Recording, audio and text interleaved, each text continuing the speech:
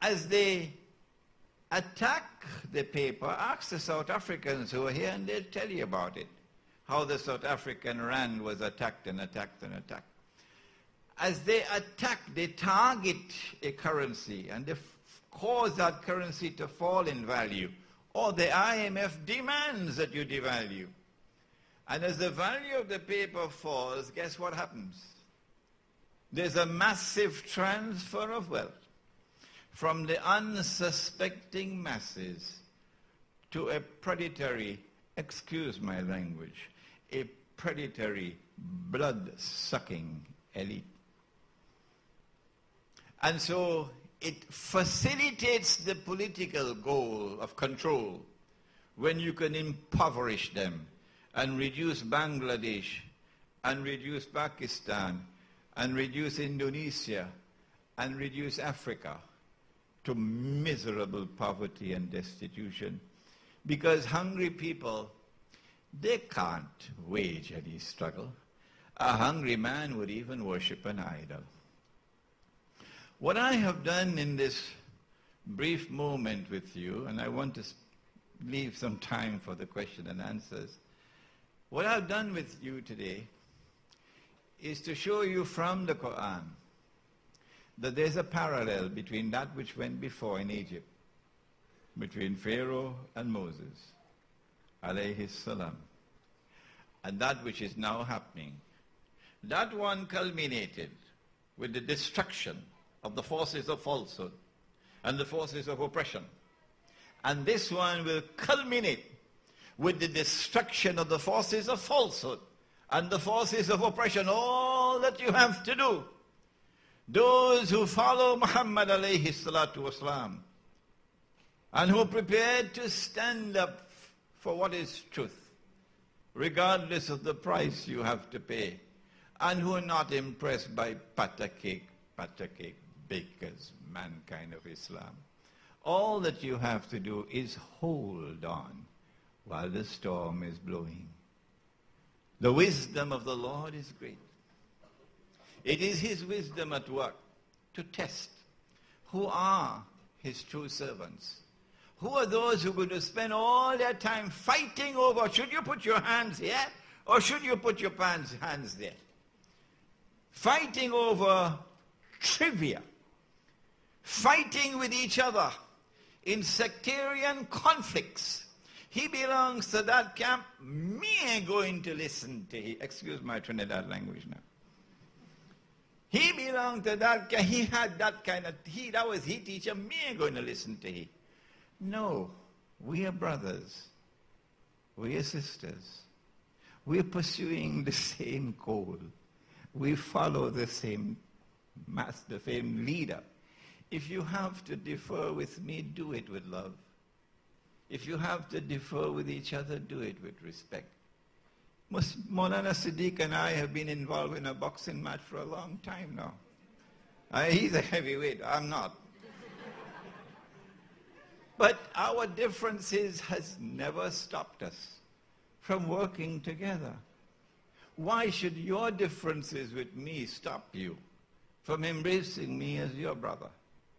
Even when you differ with me, you could listen to me politely, and I will listen to you politely. The end will come the same way it came in Egypt. The end will come when the Son of Mary returns. And when the Son of Mary returns, remember the most powerful voice in history, the most powerful voice in history ever to have declared that the Son of Mary will one day return is the voice of Muhammad sallallahu ta'ala alayhi wa sallam. We know more about what's going to happen when he comes back, more than the Pope knows. The Pope essentially is always a white man, remember that. We know more about what's going to happen when the Son of Mary returns than even the Pope knows. We know the truth will triumph. Let us end with this verse of the Quran. هو الذي أرسل رسوله بالهدى ودين الحق ليظهره على الدين كله وكفى بالله شهيدا. He it is who has sent his messenger Muhammad sallallahu ta'ala alayhi wa sallam, sent him with the truth, sent him with a way of life based on truth, and with the guidance, that it might prevail in the end. That it might prevail over all rivals. And Allah is sufficient as a witness of the truth of that end. ربنا تقبل منا إنك أنت السميع العليم وتب علينا يا مولانا إنك أنت التواب الرحيم برحمتك يا أرحم الراحمين آمين. تكبير الله أكبر تكبير الله أكبر تكبير الله أكبر.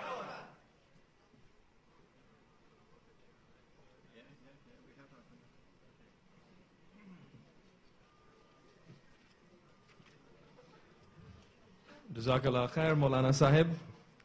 A powerful presentation as usual, and all of us who have heard Maulana before would know that he's touched on so many of the things that he normally speaks about, but he's gone into much more than just the political and economic challenges of the modern age. I think Maulana seems to also have a degree in history. He remembers all these dates and events and things that happen, and you can't help but learn something from him when you hear him deliver a lecture.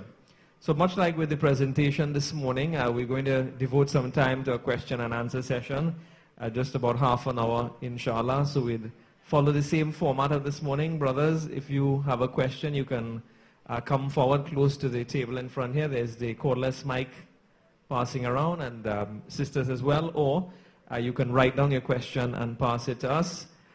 Just when you're asking a question, if you can give us your name and let us know where you're from, inshallah.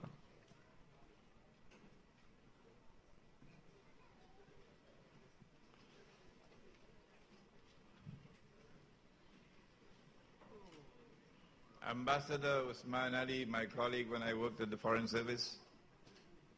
Assalamu alaikum again. Alaikum salam. Really a great pleasure listening to you, Brother Imran. It makes me feel very proud, both from your academic excellence and the quality of the Islamic knowledge. My question is a rather very simple, almost naive one.